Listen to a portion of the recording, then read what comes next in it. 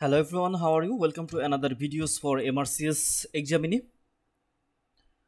And this question is very important, and this time type of question is very important for MRCS exam. And in the MRCS exam, the skull-base foramina is a common topic and important topic, and repetitive questions are present in this areas. So here the question, first of all, read the question here. Which statement is false about the foramen of the skull? That means at the base of the foramen there are different type, base of the skull there are different type of foramen, and in the different type of foramen there are different structure first. So we have to find out the options which is not true in this case. That means in the base of the skull. So here the options, they are: the hypoglossal canal transmits the hypoglossal nerve, foramen spinosum is lies at the base of the medial pterygoid plate, the jugular foramen transmit the accessory nerve, the foramen lacerum is located between the sphenoid and temporal bones, and stylomastoid foramen transmit the facial nerve. So we have to find out one of the options in the question which is not true, that is false in case of the base of the skull foramen. So here the options, first of all, we can see in the first picture. In this picture we can see this is the cut section of the base of the skull. Here the frontal area, then temporal area, and then posterior cranial fossa, mainly in the occipital area. So here we can see there is a marked area here. This is the important foramen. This foramen is the hypoglossal canal, and we can see in the hypoglossal canal there is a nerve, and this nerve is hypoglossal nerve. So in the hypoglossal canal, through the hypoglossal canal, hypoglossal nerve passed. And we can see in the posterior cranial fossa some other foramen, such as this is the jugular foramen. Here also can see here the jugular foramen, and the another foramen just above it, this is the internal acoustic meatus. So in the posterior cranial fossa there are the three important foramen.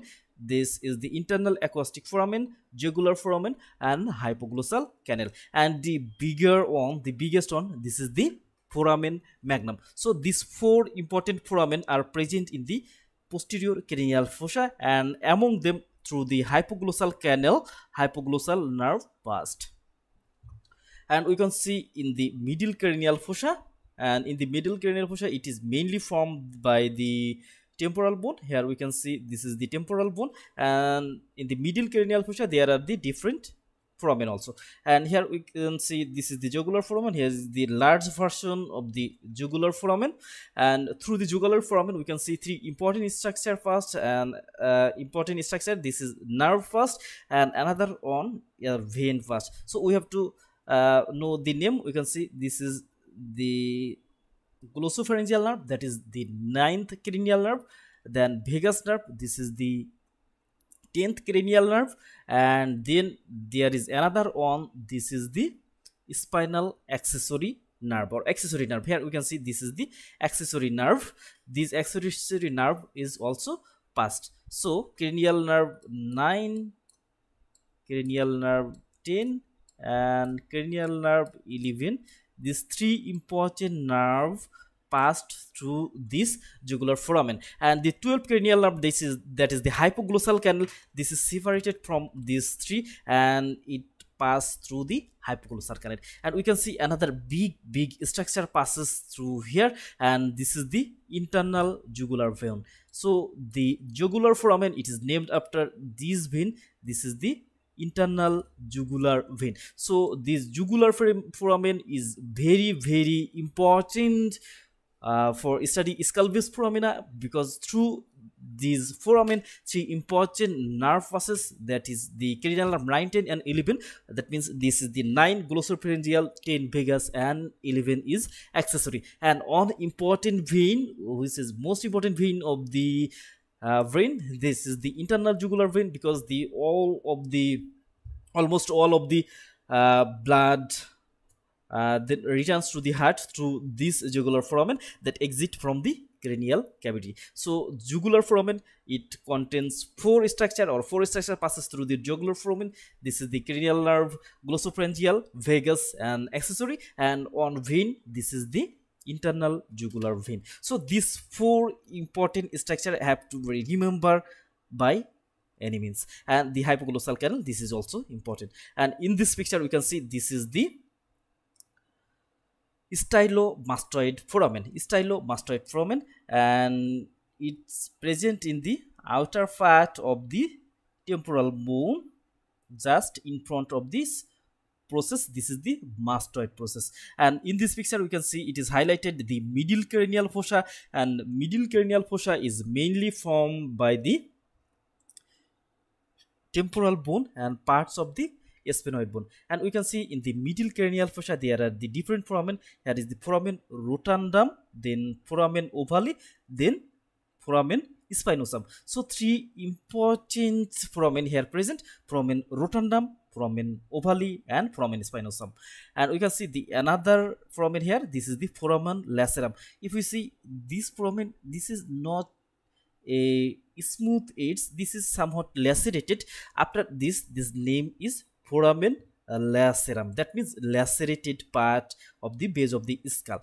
So, and we can see these the foramen, they are present in the middle cranial fossa. And also we can see this is the anterior cranial fossa and anterior cranial fossa. There is, this is important, this is the cribriform plate of the ethmoid. And also you can see this is the pituitary fossa. In this pituitary fossa, pituitary gland lies, and in front of pituitary fossa here we can see the two opening here, and this is the opening of the optic canal. So through this the optic nerve passes. So in the middle cranial fossa, these three important foramina is important, that is the foramen rotundum, foramen ovale, and foramen spinosum, and also the foramen lacerum. So here finally we can see which is false. Hypoglossal canal transmit hypoglossal nerve. This is true. We saw that in the picture. Then foramen spinosum, it lies at the base of the medial pterygoid plate. It is not true, because here this is the foramen spinosum, and foramen spinosum, it lies in the middle cranial fossa. But on the other hand, the medial pterygoid plates, it lies in this here. That means in the opposite part. This is the outer part and this is the inner part of the base of the skull. So foramen spinosum, it lies in the middle cranial fossa, not in the medial pterygoid plate. And the jugular foramen transmit accessory nerve. It is true. Accessory nerve, it is 11th number of the cranial nerve, and it passes through the jugular foramen with another two nerves. This is the glossopharyngeal and vagus, and also with the internal jugular vein. And the foramen lacerum, it is located between the sphenoid and the temporal. It is also true, because this part, this is the sphenoid, and this part is the temporal part. And the last one, the stylomastoid foramen transmit the facial nerve. It is also true, because here the facial nerve exits from the inner part of the base of the skull. This is the internal acoustic meatus, and it exists through this foramen, and this foramen is stylomastoid foramen. So our final answer, this foramen spinosum, it lies at the base of the medial pterygoid plate. It is not true, and it is the answer of this question. Thank you all.